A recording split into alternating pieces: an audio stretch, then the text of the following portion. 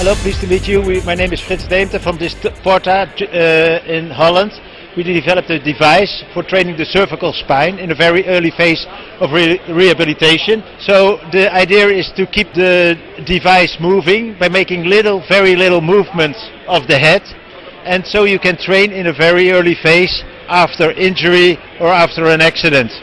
The idea is that the device is very light, so there is no actual loading on the cervical spine, and by adjusting the clip you can make the frequency lower, and then the movement is getting easier. It's a nice exercise, and if you adjust the clip to a lower position, then the movement is getting quicker. People can start off training after 3 days after injury or after an accident, and you can move in several directions. You can move in flexion and extension, but if you change the device, you can make a lateral flexion movement as well.